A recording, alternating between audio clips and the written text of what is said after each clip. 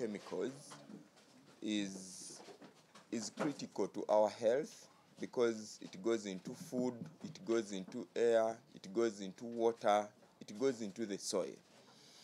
So the government must have a very good legal framework to not only regulate but also make sure that what comes out for people's usage is safe. Now, we are specifically talking about these chemicals, and the Constitution gives us the right to health, the right to life, and the right to dignity. But in most of the cases, this is not happening because the government must respect, must protect, and must fulfill our rights when it comes to safe food, health, public health, and our health generally. Although we have some scanty laws on this particular subject, for example, the Plant and Health Act, this needs to be revamped. It puts a lot of power within the office of the commissioner, crop. In fact, if we are in serious economies, the commissioner should be arrested like today to explain why are we continuing to have these agro-synthetic chemicals into our system when he has all the mandate to stop it. And we are yes, we are concerned, but we are serious about the issue. We filed a case. We want to call upon the judiciary to expedite the hearing and determination of the case on glyphosate. In the entire world, glyphosate has been declared by World Health Organization to be carcinogenic. It causes cancer. All the weed killers that we are using in Uganda are glyphosate-based. Why are we not stopping them when we have alternatives to use? So government is sleeping on the job.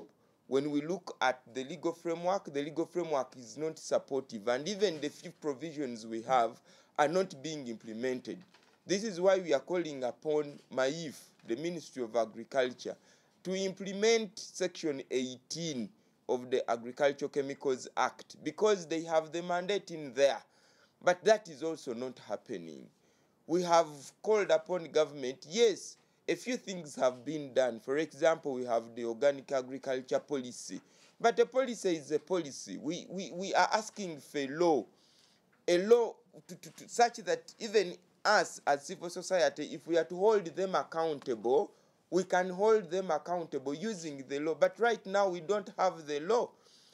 We know that mancozeb is a chemical that is being widely used in Uganda on tomatoes. That whitish thing that you see on tomatoes everywhere has been banned everywhere. We saw recently the president speaking to us that we should ban these chemicals. One of the reasons he's mentioning is we are losing market. This is what Siatid is telling us. We are losing market. So you realize that our economic rights guaranteed under Article 40 are on a daily basis being violated, and we are keeping quiet. So we think we need to rise up against not only government, but also these private players who are bringing in these chemicals. Who is importing these chemicals? Who is trading?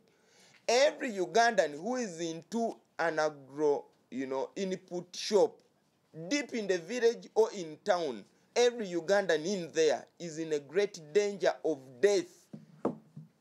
And government must protect the rights of every Ugandan in there. Others are pregnant, others have suffered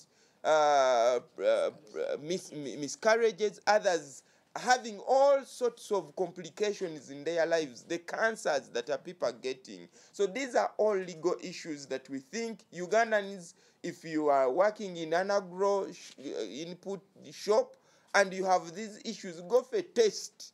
Make sure that you have your documents, because we must hold these people accountable. Yes, and the people who are applying these chemicals in our villages, they don't have the knowledge. They don't know how to apply the chemicals. These synthetics are killing not only the people, but the environment, the soil, the animals. Because if we don't live in isolation, Even if I practice safe agriculture, practices in my farm, but this is an entire village, someone will spray the other side. So who is holding people accountable? At district level, we have the Local Government Act. Please implement the Local Government Act. What we are telling you here, for us as lawyers, we will be now holding local governments accountable for failing, one, to prevent these shops to sell the chemicals, but also for failing to regulate the use within the chemicals. A woman, a man in these villages who are spraying, and whatever they are spraying is not in their knowledge, should be the responsibility of the local government under the Local Government Act as a law that regulates that space to prevail over them. I'll stop here, but the law, we have some scanty laws, but other laws are very silent and many are not implemented.